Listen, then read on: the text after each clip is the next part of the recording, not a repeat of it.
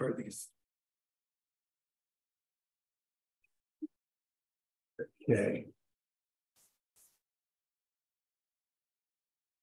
All right, let's have a word of prayer. Heavenly Father, we just thank you for this time we can be together. Thank you so much for the ones who's come out tonight and just kind of battling weather and still coming out. And we just thank you for each of them. Please bless the evening. And we just thank you for letting all things work to good to your glory. And for those that just need a special touch tonight, may some word just touch their heart, that it'll give them the encouragement, the healing, the joy, the peace, the comfort, whatever it is they need, that it may minister to them personally. And we give you praise in Jesus' name. Amen. Okay, so what's the difference? Chapter 5, taken from Fritz Ridenour's book here. So what's the difference? Okay, chapter 5, that might be a little hard to read. I was trying to find a good font for this color here, but so much color is in this picture. But it says Islam, Allah is one, and they believe Christ was just a prophet. Now, with this, it's very interesting. You will hear this a lot in many, many religions. Very few religions, it seems like, are they going to say Jesus was a total fake, he was, just made up, whatever. And you'll hear individual people say that, but as far as religions go, if they mention him, it's usually he was a good prophet. And I find that very, very interesting because I was thinking of the verse here, Deuteronomy 18:21-22. So let's see what the characteristics of a prophet is. You may say in your heart, Moses is talking, you may say in your heart, how will we know how will we know the word which the Lord has not spoken? In other words, how do we know when a prophet is speaking or not? So he goes on and says, when a prophet speaks in the name of the Lord, if the thing does not come about or come true, that is the thing which the Lord has not spoken. The prophet has spoken it presumptuously. You shall not be afraid of him. In other words, if someone is claiming to be a prophet and they speak something and it doesn't happen, then just write them off. So when you kind of think about it, how can a religion call Jesus a prophet when, number one, he says, I am God. I was here before the creator of the earth. I am the one and only. I will die for the sins of the world. I will raise again. I'm going to come and take you back. Okay, if you don't believe that, then how can he be a prophet? Because he's either telling the truth, he's lying, or he's a lunatic, right? I mean, it can't be both. And so when you hear religions suddenly just say, well, Jesus was only a prophet, but how can he be a prophet? And he's saying all these things about himself. And if you're not believing it, then you can't say that he's really a prophet. So to me, that's a red flag in biblical Christianity. When someone says, oh, he was only a good prophet, but he really didn't mean everything he said. Now, again, we go to our plumb line, 1 Corinthians 15:3-4. It says, Christ died for our sins, number one, according to the scriptures. He was buried, number two. He was raised on the third day, according to the scriptures. And that's kind of where all of our sessions have been. That's going to be our main timeline here, our plumb line. Now, I'm going to give you a lot of history today, okay? And so a lot of the Bible verses, because I always want to use scripture, always want to try and back up what I say with scripture. And so we're going to use a lot of scripture a little bit later, but I'm going to give a lot of introduction about Islam because I think it's one of those religions that, we hear all about. We're hearing about it in the news. We hear about it, and then you start saying, well, wait, we hear about Arabs, we hear about Islam, we hear about, Muhammad, we hear about, all these terms, and who are these people actually? Who are Muslims? Who are Arabs? So I want to get into that tonight. But Islam is the religion. So when you talk about Islam, okay, that's the religion. And it can, it also can incorporate a geopolitical ethnic group as well. But Islam, the religion, the people who believe in Islam, has gained thousands of converts in North America, and more, even a whole lot more than when this book was actually written, when Fritz Ridenour wrote this book. It's the youngest among the major world religions, but yet at the same time, it's one of the largest. Okay. Get off the screen. Okay, it's one of the youngest, but among major world's religion, it's, believe it or not, again, one of the largest. And we hear this all the time. Now, it's very missionary minded, so much so that its goal is basically to convert Western countries, not just African and Asian countries. Okay, its goal is basically to convert the world.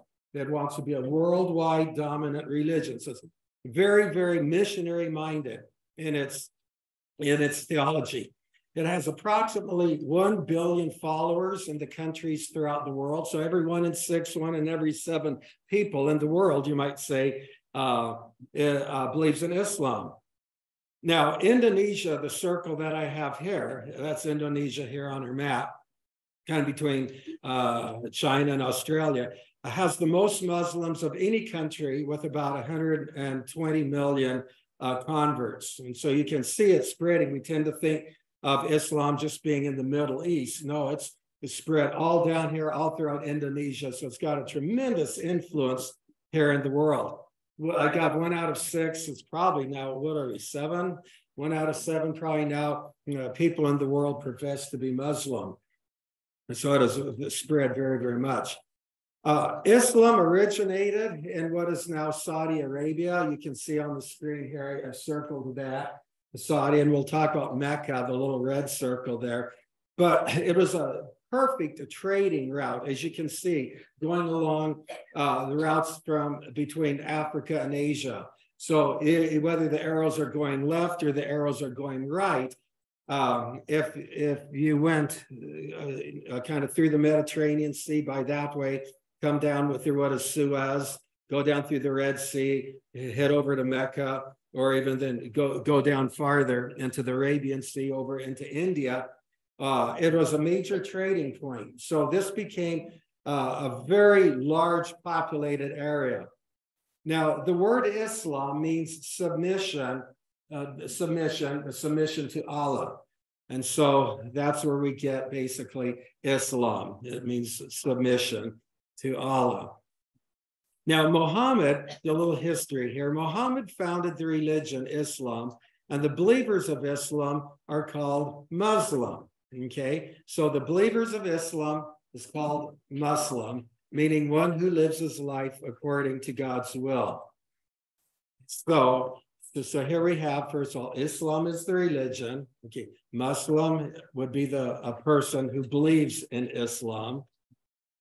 Okay, now you don't have the slide. Okay, so and you don't have this, so don't be looking in your book here. I added it in. Those who follow the prophet's closest companion. Now you'll hear a lot of Sunni and Shia or Shiite. Shia is the same thing. You'll see kind of up here on the screens.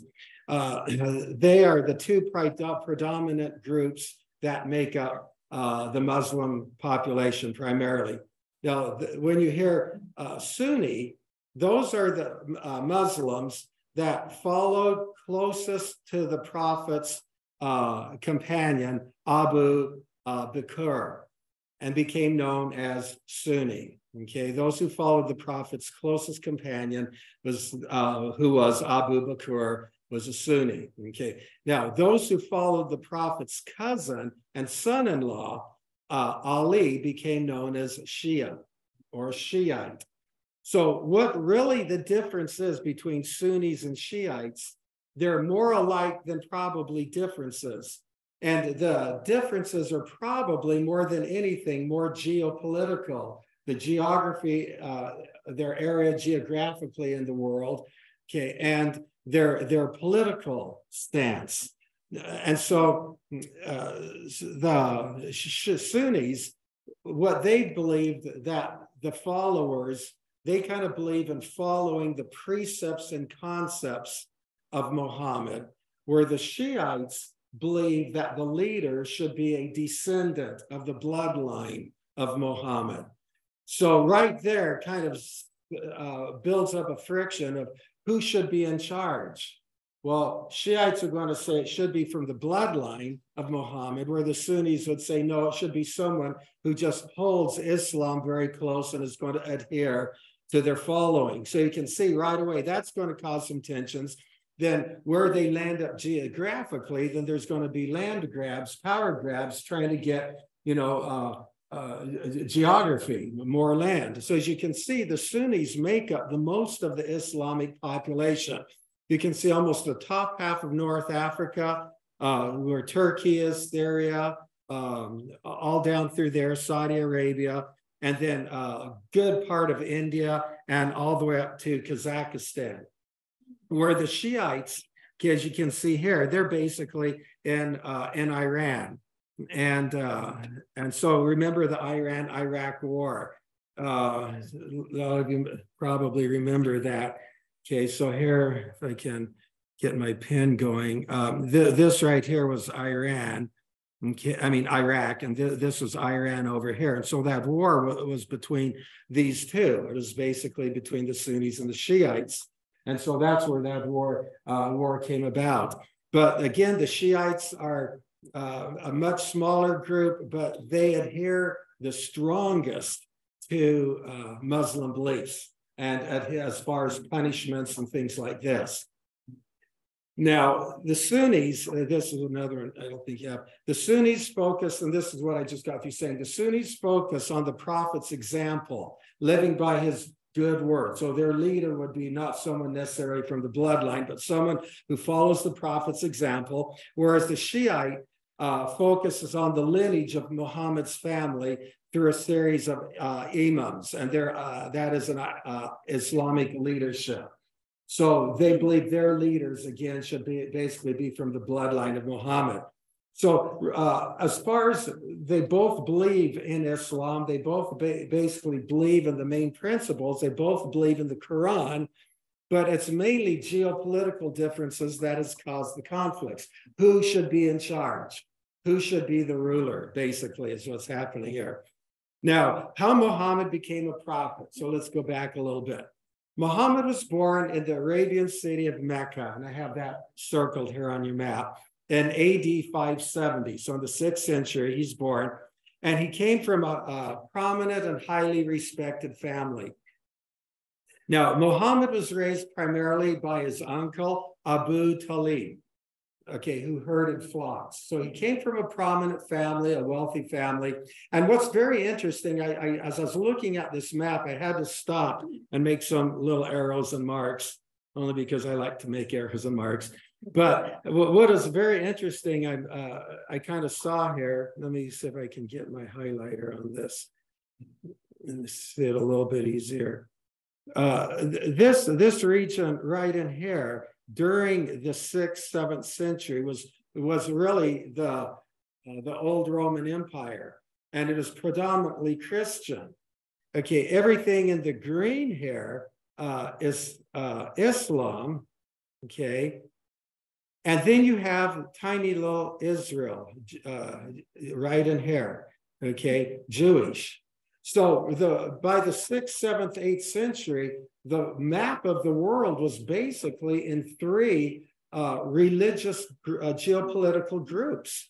You have Asia, you've got the Middle East, North Africa, and you have little Israel right in the middle of that. And so this is one of the things we talk about biblical prophecy and apologetics or whatever. How has Israel been able to exist even at all during all of these years? And you take a look at this and the effort it took. Now, granted, the Ottomans, eventually the Turks took over Israel, okay, but the Jewish people themselves had never been, in fact, that's what all the Crusades are about, is to get them out of the Turkish hands, the Muslim hands. And so, but still, the Jewish people have always remained. They have never been wiped out. So you think, well, how does that happen other than the hand of God?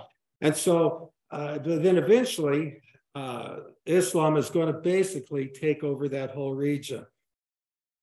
That's kind of interesting when you see kind of those 3 groups. Now, later in life, Muhammad got into a caravan trade, and accompanied his uncle on trips to Syria and Persia. And let me erase my markings here and we can see this a little bit better.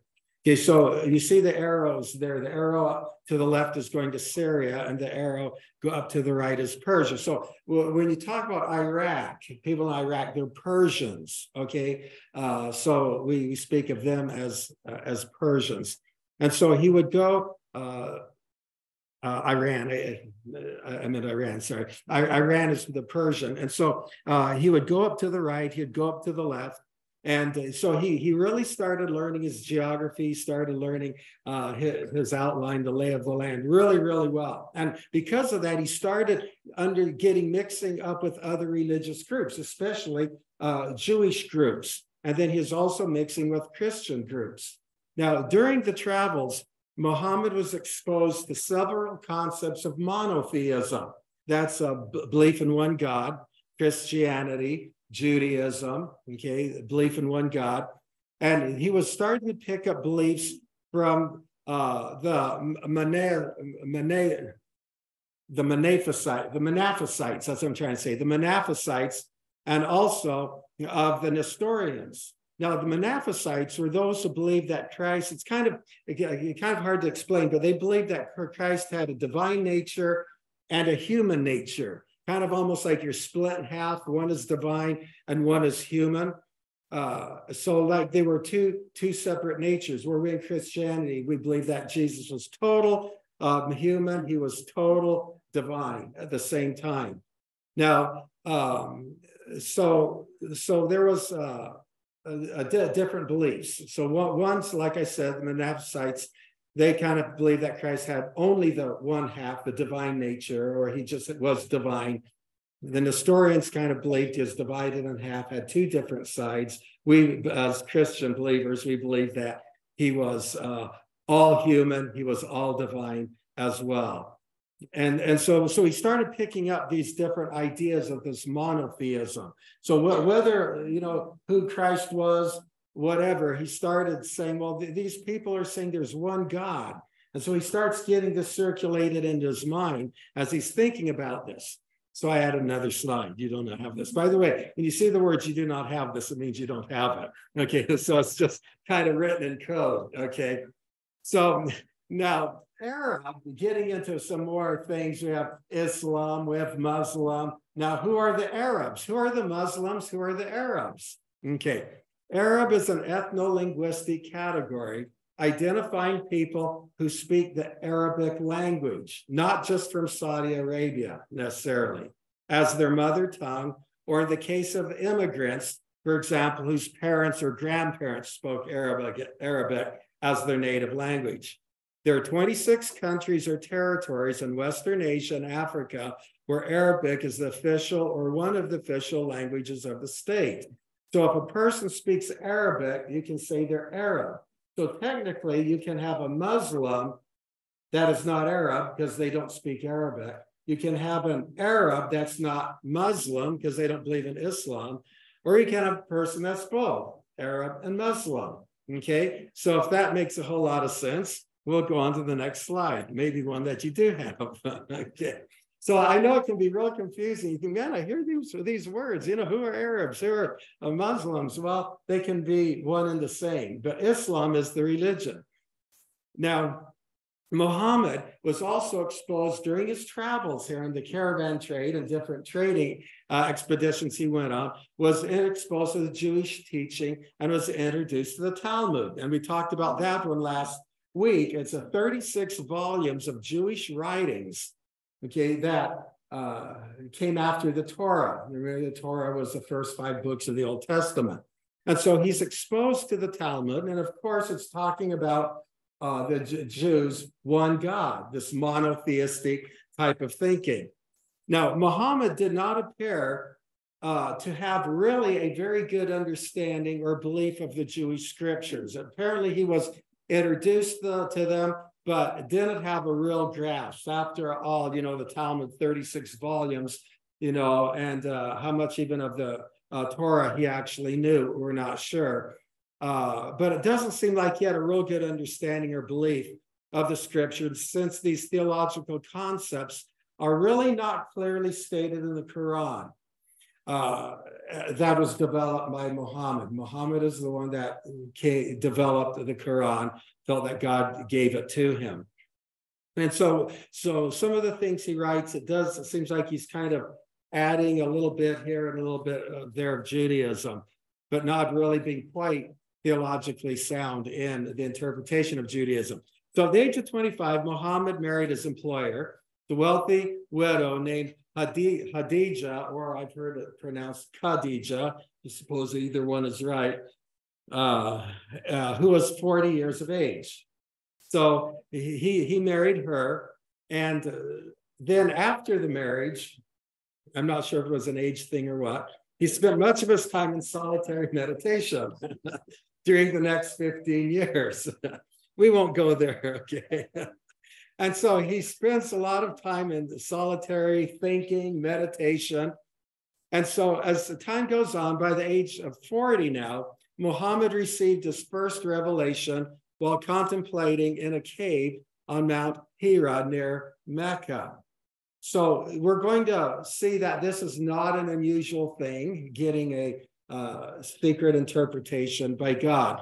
Now, again, one of the things that I like to make the comparison when we're studying other religions with biblical Christianity.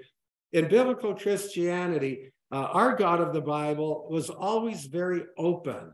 Whenever God wanted to say something, he said it in the open. Now, granted, when God gave Moses the 10 Commandments, Moses was by himself on the mountaintop. But that mountaintop completely exploded in fire.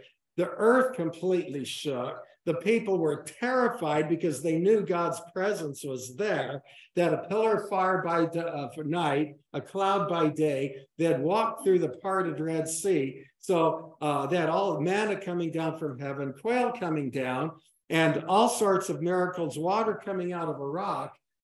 God made himself very, very, very visible. So it wasn't like, Moses of the Bible getting a secret thing no one knows about it. Same thing with Jesus' words. Jesus didn't go in a cave and then come out with his words and give it to someone. He did words and backed them up with physical miracles. I mean, literally, he raised the dead. He made the lame walk. He made the blind to see.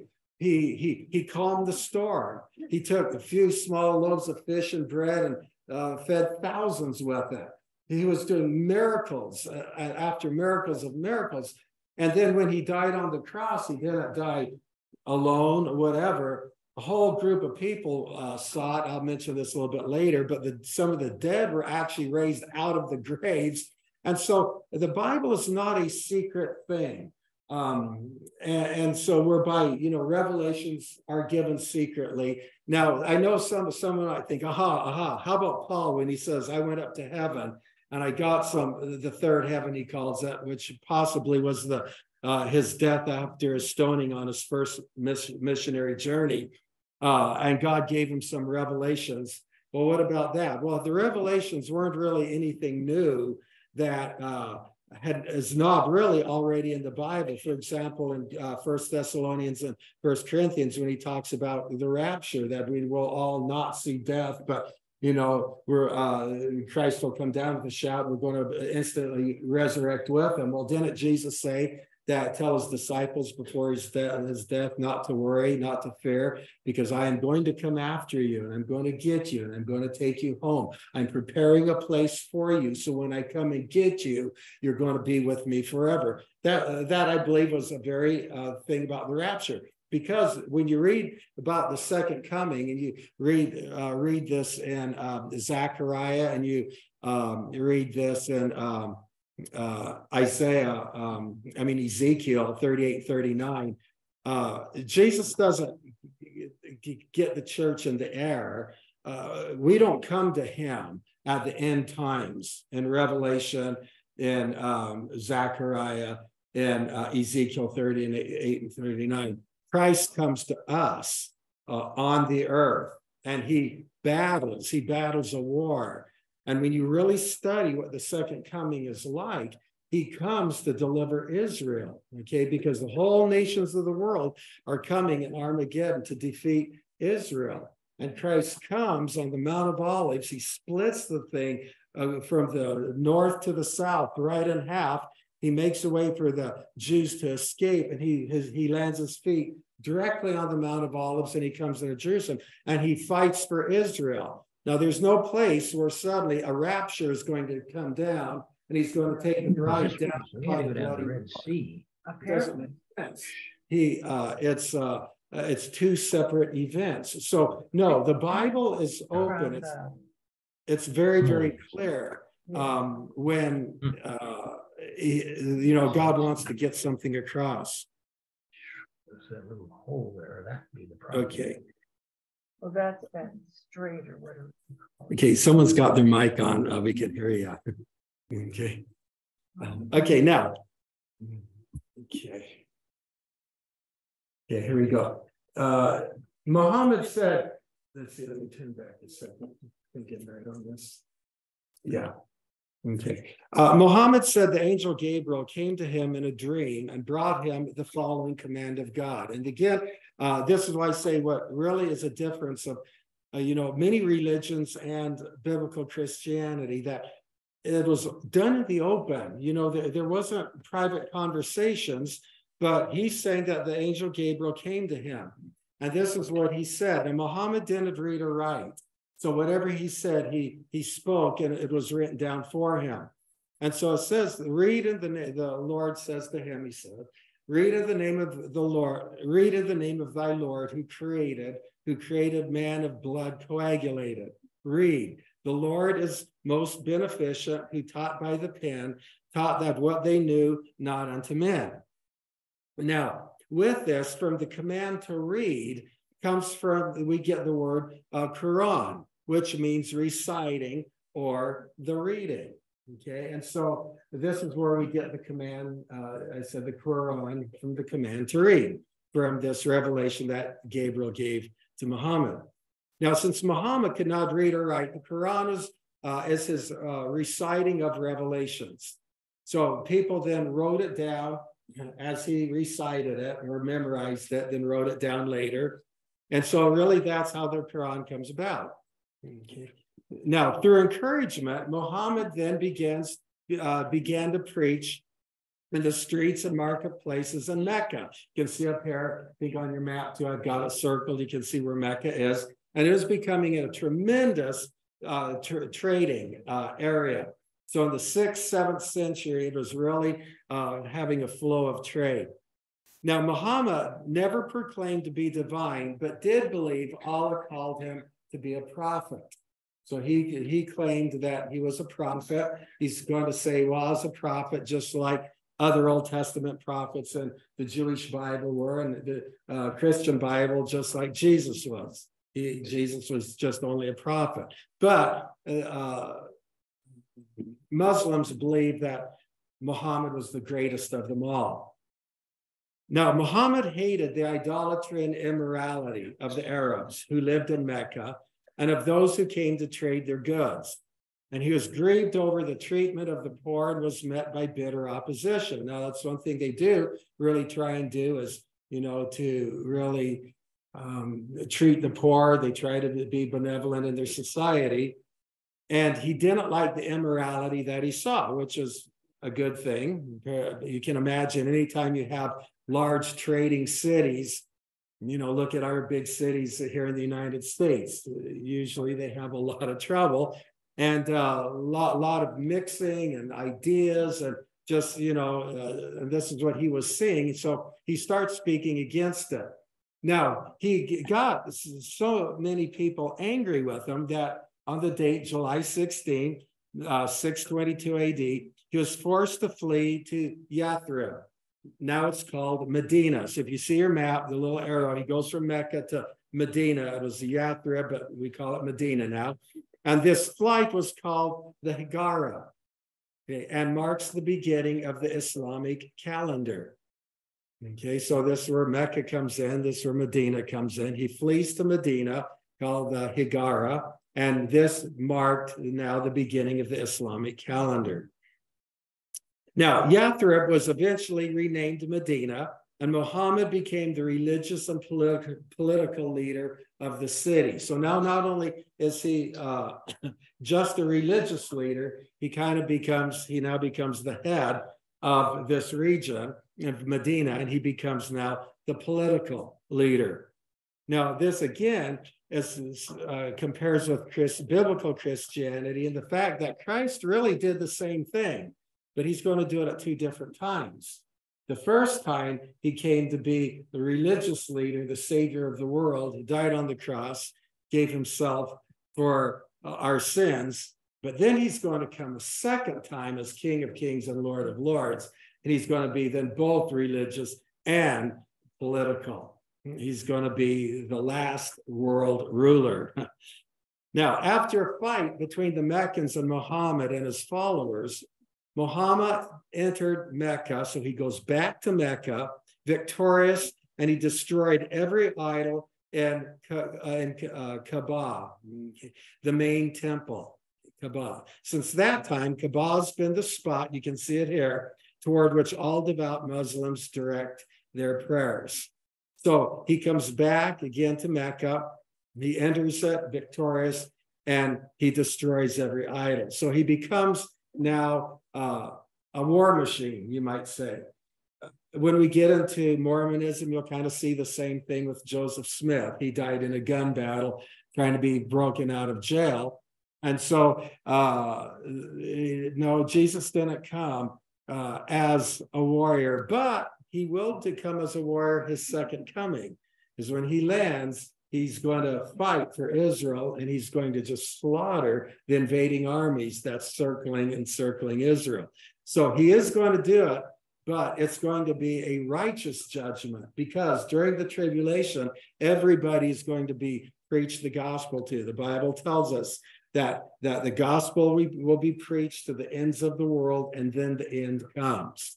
Okay, sometimes I think people misunderstand that passage of scripture, thinking that today, if we can preach the gospel to everyone in the world, Jesus will come. No, it's really talking about end times. During the tribulation, the gospel is going to be spread to everybody. No one will have an excuse not to hear the gospel. And at that time, then Christ is going to come, and he's going to be a judge, because everyone's going to have had a chance to hear it. And then he will come, and he's going to fight for Israel, because Israel is going to be attacked. And the people who are surviving in Israel, they're all going to suddenly see him, recognize him, and believe in him. Those who aren't going to believe in him, the Jews, they're going to be taken away. Okay, right during this time, a big portion of the city is going to be taken away. But those who stay in Israel, they're all going to see him, repent, and believe. And so, yes, he will come as a warrior, but no, not the first time. Now, but he's going to be justified in that, okay, because he's the ultimate supreme God of the universe, okay, so he can have judgment. Now, during the next 2 years, Muhammad became the leading prophet and ruler of Arabia. Muhammad united the tribes into a vast army to conquer the world for Allah. Now, I kind of had to compare that with Jesus' first coming in Matthew 28. So what did he tell his disciples? How were they to, you might say, quote, conquer the world for Christ? Go therefore and make disciples of all nations. How? By spears and horses and mounted armies? No. Go therefore and make disciples of all the nations, baptizing them in the name of the Father and the Son and the Holy Spirit. So again, as we do a comparative religion study, all we're doing is comparing how one religion spread it, how another one spreads it, teaching them to observe all that I commanded you. And lo, I am with you always, even to the end of the age. So there's a real difference in how Muhammad was wanting the gospel spread as opposed to how Christ wanted it spread. Now, Muhammad died in 632 AD, but his followers continued spreading the message of Islam. Now, the teachings of Islam. The Quran is the sacred scriptures of Islam. Okay, when you hear about the Quran, it's their Bible, you might say. Now, while the Quran is credited to God, Muhammad dictated part of it while the rest came from writings of disciples who remembered his oral teachings after he died. So some of them were directly given, and some of the Quran is written in from people who remembered some of the things he did, after he died, whatever. And so it compiles the book. Okay. Now, Muslims believe the Quran is copied from the original in Arabic and now resides in heaven. Okay. You're going to see this is another common theme that happens often in other religions. The original one is no longer there. In biblical Christianity, we believe that the writings were meant for everyone. When Moses came down from the mountain, the tablets were written in stone, so they could not be ever done away with. And then when Jesus' words were written down, they were written for all to see, all to read, and transcribed and spread all around. So we don't feel that any words were, taken up from earth and being secretly held in heaven. Now, in addition to the Quran, Muhammad developed teachings and sayings called Sunnah or Sana. I've heard it both ways as I was looking it up, Sana or Sunnah, meaning the path. So again, there's additions to the Quran, developed teachings and sayings called the Sunnah.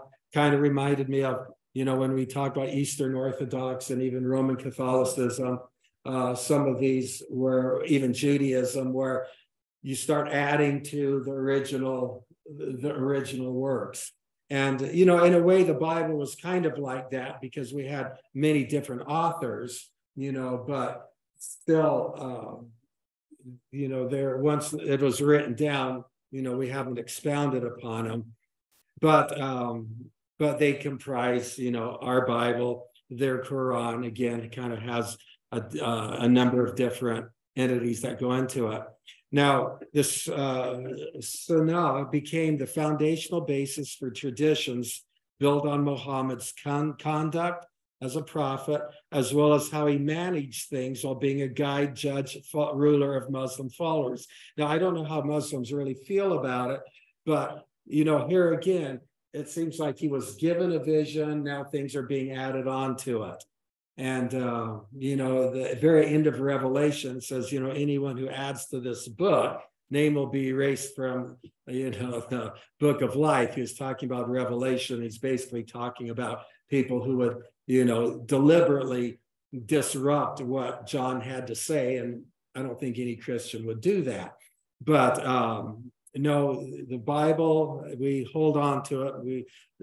We don't add to it like Eastern Orthodox. We don't add, like Catholicism's, other church traditions that's, we bring into our theology. The Sunnah were gathered into one body of work called the Hadith, which supplements the Quran. Okay, so there's two bodies of work, kind of like Judaism, really. Okay, where they have the Torah, but then they have other works as well. Islam is much the same thing. So they've got the Quran, but then they have other bodies of work called the Hadith. So those are supplements to the Quran.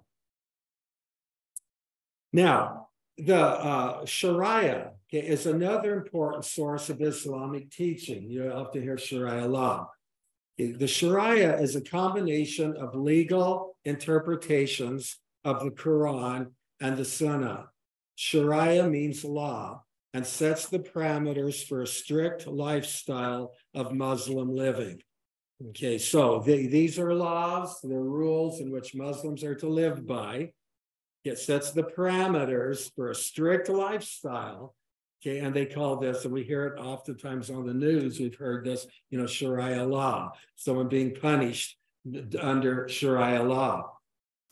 Now, the Sharia sets guidelines against eating pork and drinking alcoholic beverages. The Sharia also sets punishments for stealing, adultery, apostasy, denying Islam, and blasphemy, saying anything derogatory about Islam or Muhammad.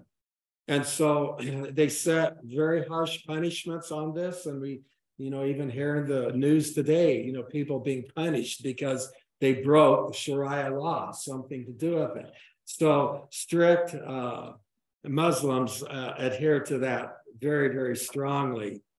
Now, they follow what they call the 6 doctrines of Islam. There's 6 major doctrines, and each one of these, every Muslim is required to believe. Okay, so 1, God. Okay, there is only one true God, and his name is Allah. Okay, Allah is all-seeing, all-knowing, all-powerful, and he's only one entity. Okay, and Allah is it. And it's not like biblical Christianity, we believe in a Trinity. They say, no, there's no Trinity. There is one God. His name is Allah. They also do believe in angels. Now, they do believe in Gabriel, who they say is the chief angel.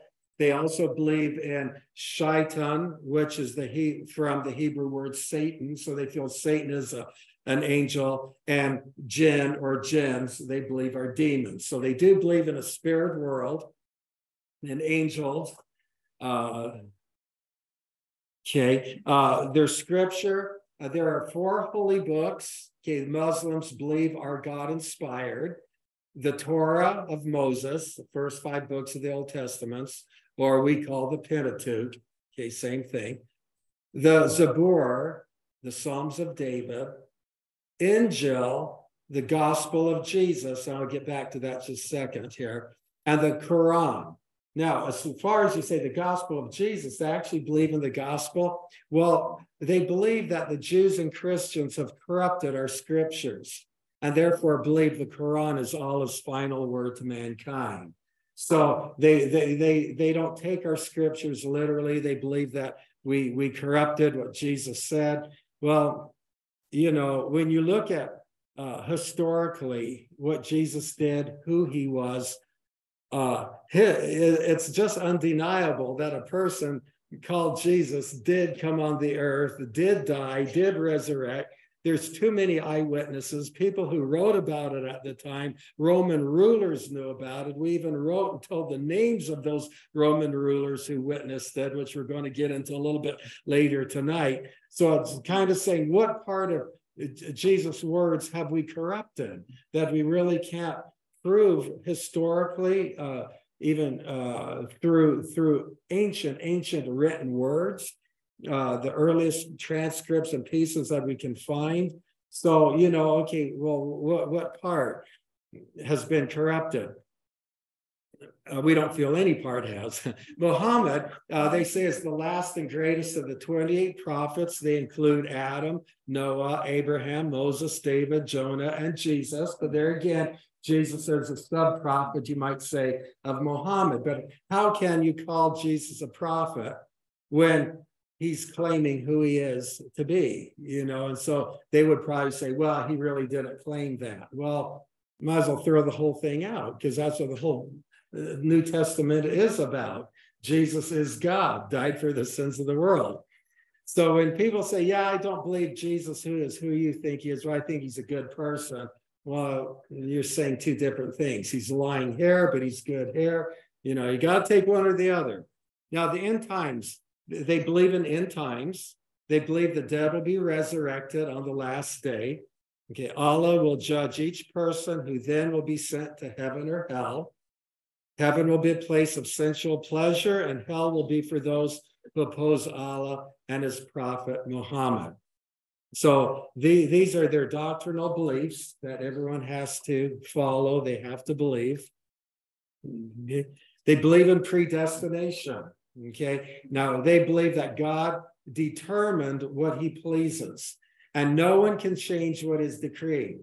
So this is known as kismet. Some of you may have heard that term before. This is where it comes from, the doctrine of fate. Okay, so from this doctrine, Muslims state the most common Islamic phrase, if it is Allah's will. You know, maybe we can learn a little bit from that too, you know, thinking, okay, God, your will be done. You know, I think maybe we can take a little lesson here too. Okay, God, you know, your will be done. I'm really praying for this. But God, your will be done. You know, John says, in this world, you will have trouble, but take heart. I have overcome the world. So even in trouble and tribulation, I was talking with someone just recently who said that they were praying for a family member and didn't get well, and was kind of trying to say, in other words, God doesn't exist because I prayed and my prayer didn't get answered. Well, God never said he's going to answer every prayer the way we want. Besides, what he did say, it is appointed for everyone to die. That's a promise. So, when you really think about it, at some point we're going to go. But with a Christian, God will be with us. He'll give us a peace. He'll bring us through whatever trial we need to go through. And that's where we rest our faith in him. And the more we just talk with him, and the more we just, read his word, and just the more we meditate on his goodness, then sometimes those things we prayed so hard about, we can let go and say, God, it's in your hands. It's your will. I'm doing it. I think that I've had this happen before, and I imagine you have too, whereby sometimes you just pray and you pray and pray and pray. You just never stop because something is so much on your heart. And God even says, he gives the parable about the person who keeps knocking on the door and won't let the housekeeper sleep until the guy finally answers it. But then there's other times where I felt like God said, you can stop now. I've heard the prayer. You just stop. You don't need to ask anymore. I know your heart. Just kind of relax now and let me take over. So that's kind of where we're in tune with God and we're just really working. Sometimes he does tell us, okay, you can stop now. You don't have to work. Sometimes he says, keep praying, keep praying, keep praying. So how long do we pray? It's between you and God. Now, the 5 pillars of faith, okay? So their statement of belief. Now, to become a Muslim, one has to publicly repeat the Shahada. There is no God but Allah, and Muhammad is the prophet of Allah. So you have to repeat that. That's one of the main pillars of faith. Person has to say, there's no God but Allah, and Muhammad is the prophet of Allah. Now, the prayer. Muslims must pray 5 times a day at daybreak, noon, midday, after sunset, early evening.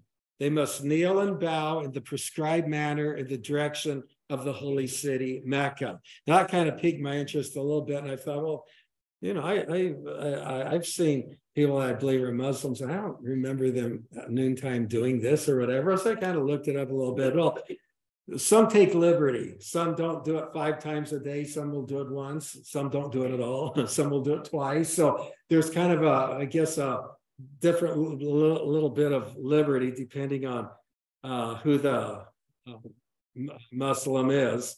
But basically, 5 times. Alms, they must give 1/40 of their profit, 2.5%. The offering goes to widows, orphans, the sick, and others in need. So they do believe in alms. Ramadan, a lot of us have heard this, may have had friends or neighbors or something who practice Ramadan. It's the 9th month of the Islamic year. Okay, now I don't think I put this next one in your notes, did I? This commemorates. I don't think you have that. Okay, this Ramadan, what it is, it's the 9th month, and what it does, it commemorates when the Quran was revealed to the Prophet Muhammad. It's the highest of the Muslim holy seasons, and Muslims must fast the entire month from sunrise to sunset. Boy, they got to do that for a month. I mean, that's tough. That'll be kind of too rough. But they take the Ramadan very seriously, and they say that's the month that the Quran was revealed to Muhammad. Now, you don't have this slide either because you see the secret code up there. Okay, now you'll see their symbol and their flag here. The crescent moon signifies the beginning of Ramadan. It's a symbol of Islam. And, I was doing some research on this, and there doesn't seem to be what I came up with, any one real definitive reason for the crescent moon. In fact, some say that this symbol has occurred many, many years, possibly ahead of Islam, for different meanings. But it may have come from the Ottoman leader, Osman, when he conquered Constantinople. We talked about that. Remember when we talked about Eastern Orthodox, when Constantine in 315 or 515, 517, right around in there, moved the capital to Constantinople.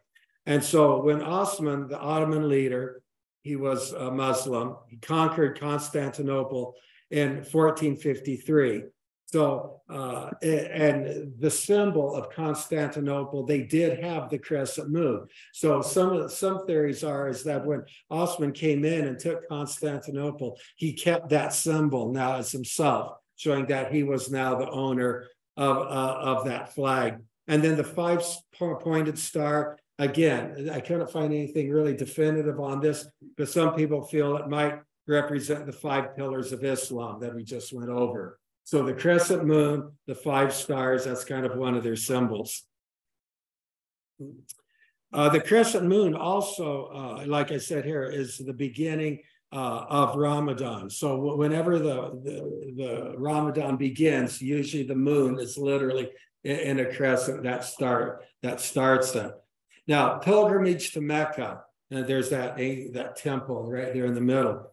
This pilgrimage is called the Hajj, and must be performed at least once in a Muslim's lifetime. If, however, the pilgrimage is too difficult or dangerous, they can send someone in their place. So that's another one of their motives here, the pilgrimage. Now, how the Quran contradicts the Bible. Kind of interesting here. So we're talking about similarities and differences all here. Now, Muslims trace their ancestry to Ishmael, the son of Abraham. We read this in Genesis 16 and 21. So if you kind of look at the chart here, you see for Abraham, then from his maidservant, Ishmael was born, and from Ishmael, the Ishmaelites or the Arabs. Okay, so they trace their lineage through Ishmael up to Abraham. Now, the Jews, the Israelites, trace their lineage up from Jacob up to Jacob through Isaac to Abraham. So they both have this common bond right here. So right off the bat, in the beginning of the Islamic world and the very beginning of Judaism and Christianity, you have one man, Abraham.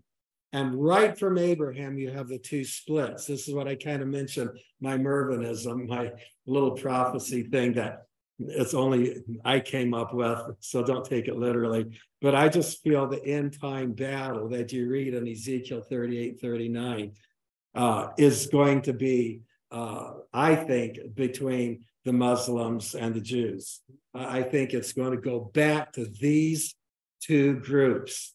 And I think that's what it's going to be. And personally, my belief, I think, because we're not going to be here, there's going to be massive war, massive devastation. There's going to be natural phenomena, like different things. I think Western Hemisphere is going to be out of the equation. Personally, I think China and Russia is going to be out of the equation. We're talking about this final battle, and it's my thinking that the world is going to come down to that Mediterranean Middle East era, where you're going to have the battle between Ishmael and Jake and Isaac, so that's a Mervinism. Okay, so can erase it, whatever you want, throw it out the window. But interesting to think, the Bible doesn't say things real clear. The ones who's going to know exactly what's going to happen are those who go through the tribulation and come to know the Lord and read the Bible. They're going to get it. But since it's not real clear, then I think I'm very legal to have Mervinisms. Okay. Now, similarities. Okay, again, Muslims trace their ancestries to Ishmael. Muslim beliefs about the nature of God, the resurrection of the body, and judgment. That's very similar to the Bible. Revelation at the end says that final judgment. Now, that final judgment we call the Great White Throne Judgment is going to be judging non-believers. We are not going to be part of that. We've already been given our rewards. We're not going to be judged for anything bad because they're going to be burned out. That they were taken care of when we accepted Christ as our Savior. So our judgment will be a judgment for rewards. the great white throne judgment is going to be a judgment to non-believers. And for everyone whose name is not written in the book of life, they're going to be thrown into the lake of fire. That's what Revelation says. Well, they have a similar belief in that there's going to be a judgment. Now, the differences between the Quran and the Bible. The Quran teaches God is one, and they do not allow for the Trinity. They feel anyone who ascribes partners to God is committing the sin of shirk, blasphemy. Okay, so they would not take the Trinity. Muslims believe Allah is transcendent, all-powerful, and relatively impersonal. Now, this is a big difference now between Islam and biblical Christianity. Muslims do not ascribe the name of Father to God, since this would convey a father and son relationship. The Bible and Jesus' teaching states God is our personal heavenly Father. So let's start getting into some scripture.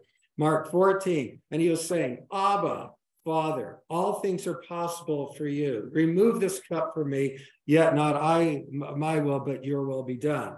Look at Romans. For you have not received the spirit of slavery leading to fear again, but you have received the spirit of adoption as sons, by which we cry out the same words Jesus used, Abba, Father. So we have the same connection to our Heavenly Father that Jesus had. Pretty amazing. Now, Jesus was God. You ask me, how did that happen? I don't know. We'll ask him that when we get to heaven. But we have the right to use the same word to God that Jesus used. Abba. So talking about personal, we believe in a personal God, and they believe that theirs is very impersonal. Muslims refer to God as the merciful, but he is not viewed primarily as a dispenser of love and underlined grace, but more as a righteous judge to whom the Muslims must give account. Now, I won't ask you any of you to say this, but do you know the difference of mercy and grace? When you think about it, that's it, mercy and grace. Okay, I'm really glad you asked. A good definition of this, again, you don't have this, and I thought that'd be interesting to throw in. And I found this definition, I think it's really good. Grace is stopping a judgment. So in other words, when Christ died on the cross, he gave us grace because he paid for our sins. Mercy comes after grace. It's a blessing that's given after. So he stopped us from dying in our sins. He washed away. But then what did he do? Under mercy, he gave us his Holy Spirit. He gave us his word. He's given us eternal life.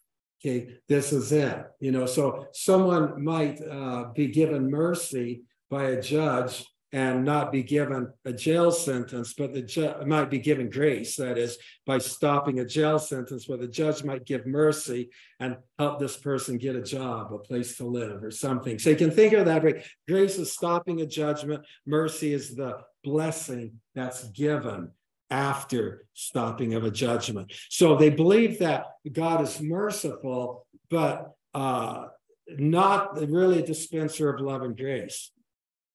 The Bible teaches both God's greatness and his love. We see his greatness. This is how a biblical Christian feels about God. It says, then I said, it is my grief that the right hand of the Most High is changed. I shall remember the deeds of the Lord. Surely, David is saying, I will remember your wonders of old. I will meditate on your work and muse on your deeds. So if God wasn't loving, why would David have been musing on the works of God? Your way, O God, is holy. What God is great like our God? That's the song we sing. You are the God who works wonders. You have made known your strength among the peoples. You have by your power redeemed your people. Redeem is to buy us back. The sons of Jacob and Joseph, Selah. Look at Isaiah. From eternity I am he, and there is none who can deliver out of my hand. I act, and who can reverse it? God is speaking here in the book of Isaiah, is showing again not only his love, but his all power. So his greatness. God's love, we see his love here in a lot of scripture. It says, but because the Lord loved you, he kept the oath which he swore to your forefathers. The Lord brought you out by a mighty hand, redeemed you from the house of slavery. but Moses is talking to the people of the children of Israel who was brought out of Egypt from the hand of Pharaoh. Jeremiah, and this is talking about future revelation after Jesus' second coming and Israel is restored in the land. It says, the virgin will rejoice in the dance, and the young men and the old together, for I will turn their mourning into joy, and I will comfort them and give them joy for their sorrow. See, we believe that God is a God of joy. He's a God of dancing. He wants us to, enjoy him, his presence, and his blessings. Ephesians, but God being rich in mercy because of his great love, which he has loved us. Okay, not only does he just save us from sins, but he gives us a spirit to save us from just troubles in life, to give us wisdom, his godly wisdom.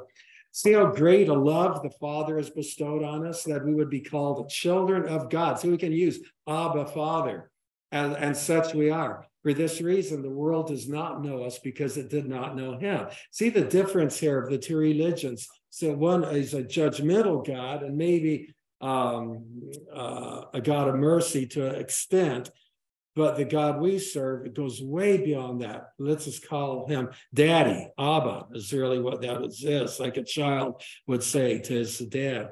Beloved, let us love one another, for love is from God. See, we look at God as a God of love. Everyone who loves is born of God and knows God. Very different here in theology. Now, the Quran denies Jesus as the Son of God, but does describe the virgin birth in a passage similar to Luke. Now, in the Quran, they have chapters called surah. So in the Quran, it'd be Surah 3:45 through 47. But we have Luke, chapter 1, 26 through 38, which talks, I won't read the whole thing. Well, I guess I shortened it, didn't I? It says, now in the 6th month, the angel Gabriel was sent from God to a city in Galilee called Nazareth, to a virgin engaged to a man whose name was Joseph, of the descendants of David, and the virgin's name was Mary. Okay, so we both kind of believe, describe the virgin birth. The Quran refers to Jesus as a prophet, similar to Abraham, Jonah, and others. However, Muslims place Jesus below Muhammad, again in the Surah 4171. Now, the Muslims do not recognize what the New Testament says about Jesus' divinity. So let's look. They believe that Jesus was just a prophet, that he's below Muhammad. So what do Christians believe about Jesus? Okay. And they cried out saying, what business do we have with each other? These are the demons, Son of God. Have you come here to torment us before the time? See, Muslims believe in jinns, demons. So in our scripture, it's even saying that the demons are giving God, Jesus, the title Son of God, which would be his divine name. In Matthew, when he was still speaking, Jesus, a bright cloud overshadowed them.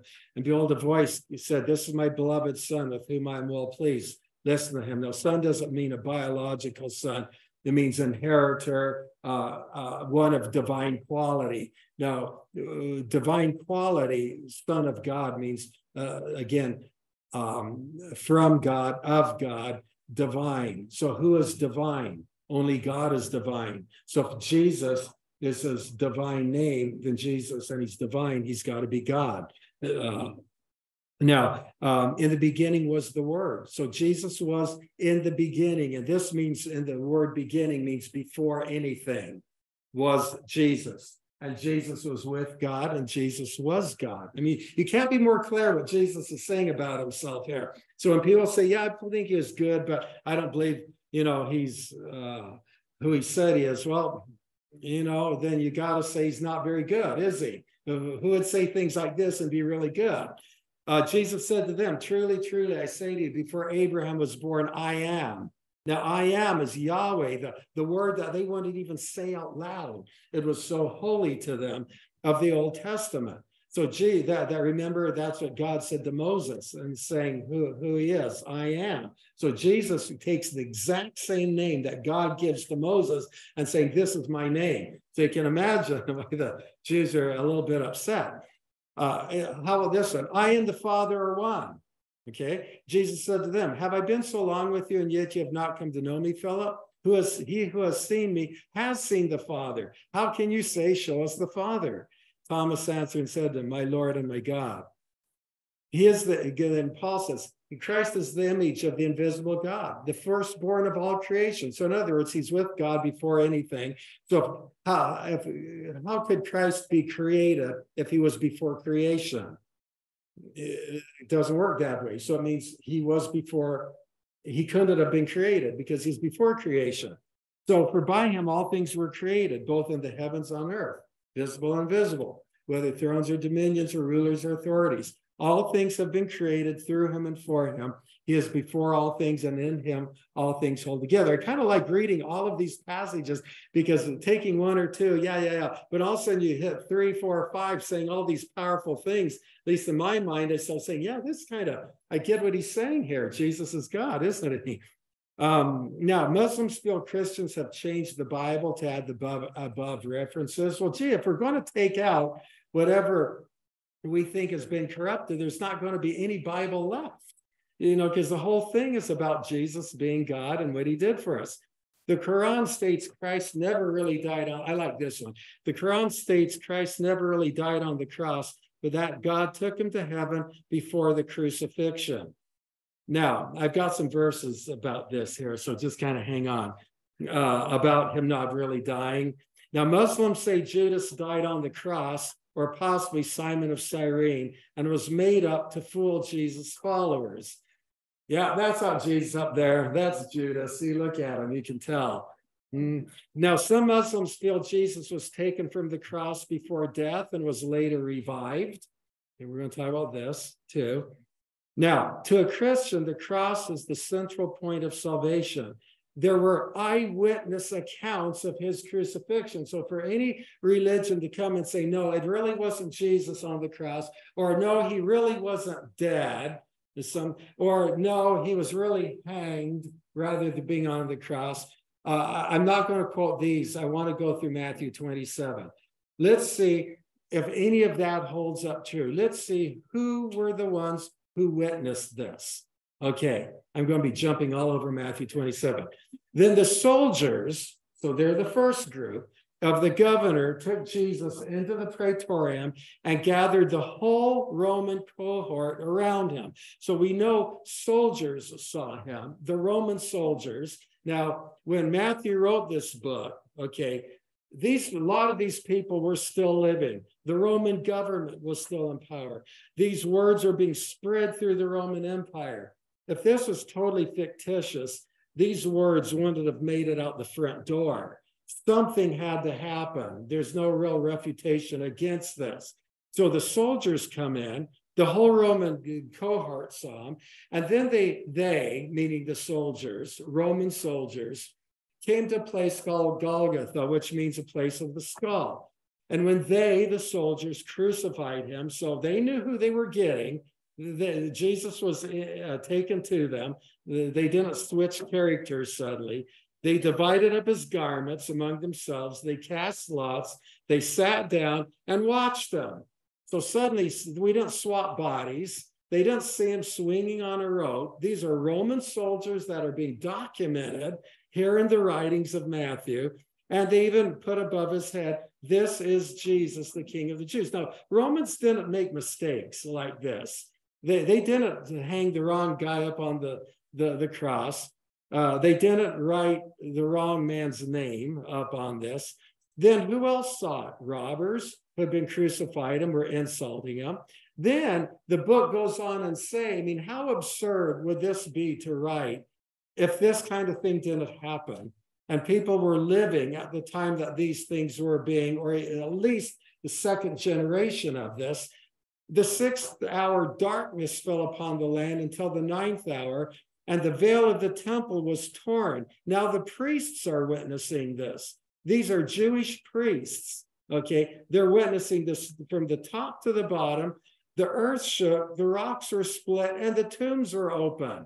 Now, not only that, many bodies of the saints who had fallen asleep were raised. Now, I know one thing. If I was living in that time, I would not make up this story and spread it around the Roman Empire and actually point fingers at Roman soldiers who did this, and even talk about Pilate, the one, and the other Roman rulers who were in on this. I wouldn't have lived very long to even finish my sentence here. So something had to have happened for this to have been spread. And then 300 years later, suddenly Christianity becomes the religion of the Roman Empire. Okay, the things like that doesn't happen on fiction. Okay, now it says, now the centurion, okay, who was there keeping the guard over Jesus, saw the earthquake, said, truly, this was the Son of God. And then who else were witnessing? Many women were looking from the distance, and it names it.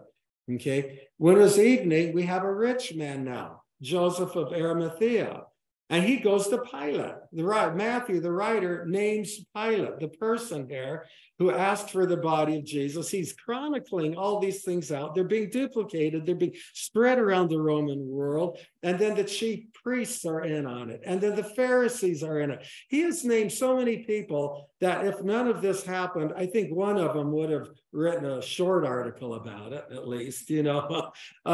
This kind of thing is really hard to refute when you look at the logic. Therefore, gave orders for the grave to be secured. Okay, now, see, this is another thing. Look what happened here.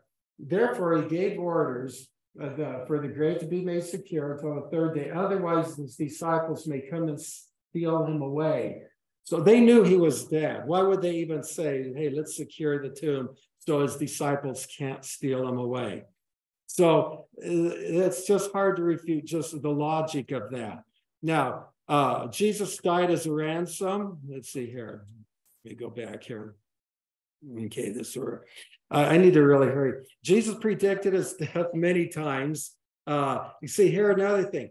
From that time, he began to show his disciples, he says, I'm going to suffer many things, be killed and raised up. Now, if a prophet's words does not come true, you don't listen to the prophet. Did his words come true? Yes, they're written down, and it happened exactly as he said. Now, Matthew 27 states Jesus died on a rope, not on a cross. Well, here we have in Matthew 27, what he does, it says, it names the people. It goes into the temple sanctuary. You know, he threw it to the chief priests and the elders. He goes out and he hangs himself. So here we have too many witnesses to refute what Islam is trying to say, that this didn't happen. Muslims believe in the order to earn salvation from sin, you must follow these 5 pillars of faith, which we've talked about a few pages, I think, back. Now, the Bible teaches that one obtains salvation through the forgiveness of sins through faith, not through the 5 pillars of faith, not through doing any acts, just faith, simple faith in Jesus. All one has to say is, Jesus, come into my life. Forgive me of my sins. Take me, I'm yours. You don't have to even say those exact words. He knows your heart. You just give yourself to Jesus. Ask him to forgive you. And you're a son. You don't have to go through 5 pillars of faith. You don't have to do trips to some holy place. You don't have to bow down so many times. It's so simple. And it says, and there's salvation. But for God so loved the world that he gave his only son, you know, to die for us. There's no other name under heaven whereby we may be saved. For all have sinned. See, some religions don't believe that we are born in sin. Eastern Orthodox is the same way. But no, it says all have sinned. You all need a savior. But because of his great love, see the difference of it, the biblical Christianity's God and the Islam's God. We believe ours is a God of extreme love, so much that we're to call him Abba, Father. Now, Christianity does not place undue burdens on a person. Look what Matthew says. You start doing all these comparisons. Are you noticing something common? Works. Look at Matthew 7. Come unto me, all you who are weary and burdened. I'm going to give you rest, not works, rest. My yoke is easy and my burden is light. See, our minds don't comprehend this kind of thing. We're used to vengeance. We're used to getting back at a person. We're used to getting our own way. We're used to, the harder you work, the more you earn. This whole thing here. So when we hear things like this, we think, no, I've got to work, I got to do something. And the Bible says, no, you don't. Now, loving in the West and oppressive in the East. A distinction does need to be made between the friendly image of Islam projected in the West, though we're getting more influence of the East coming in, and the uncompromising and political nature of Islam in the East. Islam of Islamic countries, by and large, believe if Islam is to be practiced correctly, then all of society must submit to Sharia law. Because of this belief, everyone in Islamic society, not here in the US, but in Islamic society, including non-Muslims, must either conform to Islamic laws, economics, politics, customs, or suffer very heavy consequences. This is actually contrary to the Quran, which teaches that there should be no compulsion to religion. Surah 1099, interesting enough. Islamic law is very strict. I've circled here in red the ones that are really strict: Pakistan, Saudi Arabia, Afghanistan. While the more tolerant ones are the two little ones in the black circle, Qatar and the United Arab Emirates.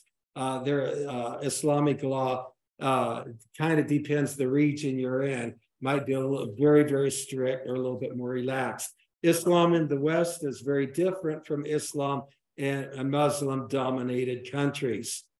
One of the reasons is Muslims in the West live in a democratic country, entitled to all benefits, privileges.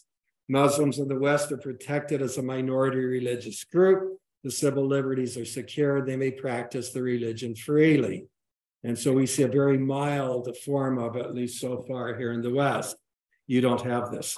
Now, since he wrote the book, we've heard several groups come up. So I wanted to put this in. ISIS. Okay, what is ISIS? So this is something that, we've been hearing about. The Islamic State, or ISIS, is a militant organization that emerged as an offshoot of Al-Qaeda.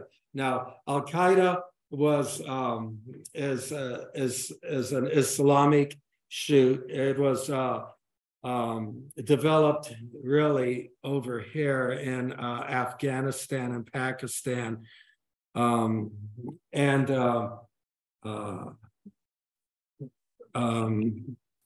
Osama bin Laden, he was the leader of the Al-Qaeda movement that really developed in that region over there. And its goal was to basically spread Islam worldwide.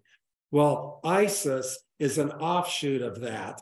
And it's much more radical.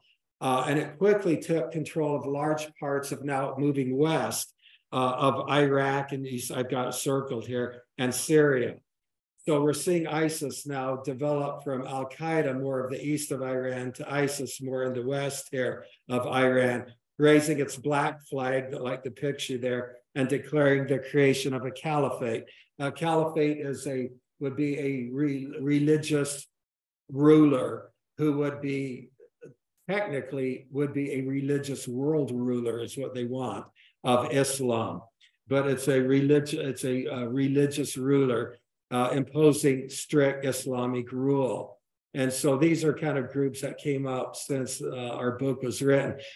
Sometimes a group is referred to as ISIL. You may have heard that sometimes on the news, for the Islamic State of Iraq and the Levant. The Levant is an area, I've got in my red circle here, kind of that region I have circled, the kind of Syria there, Iraq region, kind of call that area the Levant. Or by its Arabic acronym, Daesh. Okay. So ISIL, Daesh, sometimes you'll hear that, or ISIS. It is largely made up of Sunni militants from Iraq and Syria, but has also drawn thousands of fighters from across the Muslim world in Europe. So we're seeing this grow. It was really crushed down quite a bit during the to 2016 to 2020, right around in there.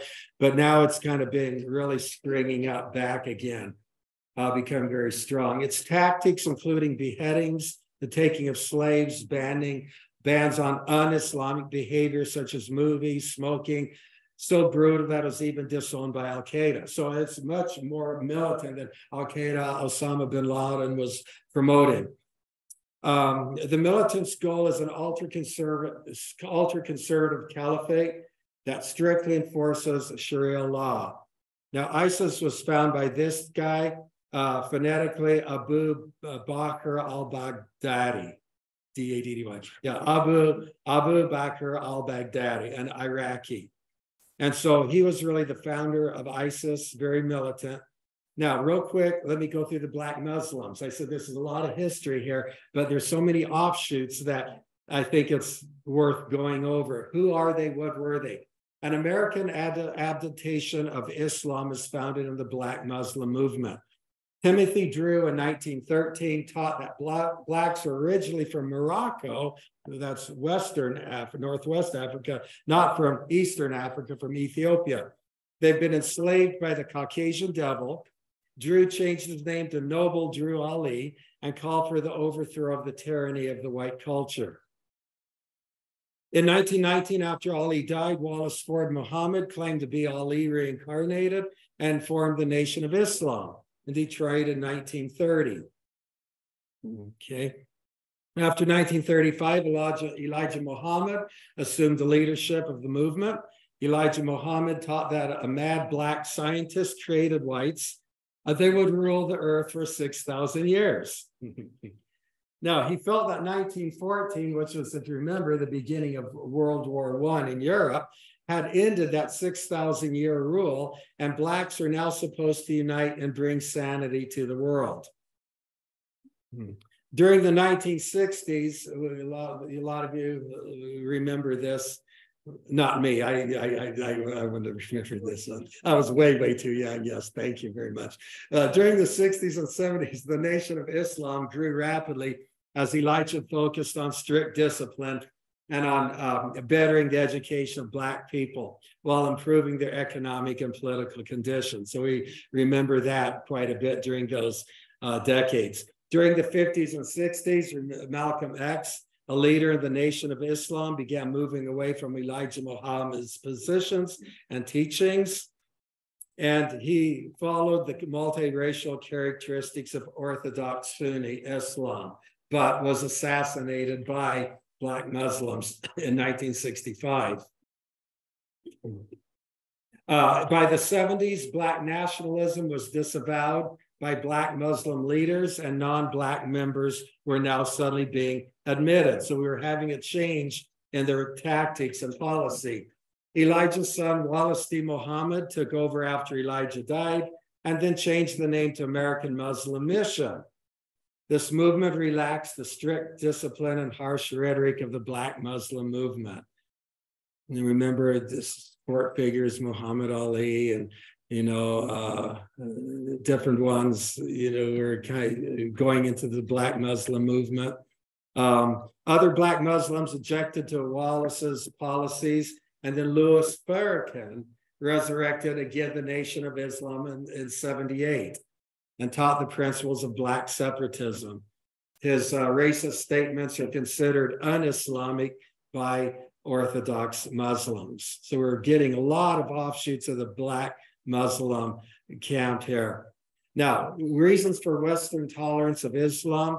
A major reason why Islam is tolerated here in America is because of our Judeo-Christian heritage. Provides theological foundation for the dignity of each person's freedom of conscience and choice. So I won't have to look up all these verses here, but basically it is because of our Judeo-Christian heritage that we really have the freedoms that we have.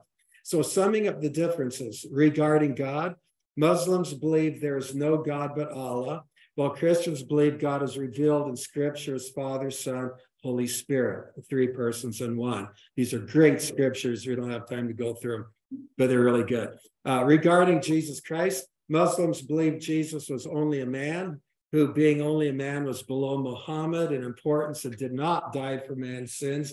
But then Christians believe Christ is the Son of God, who died and rose again for mankind.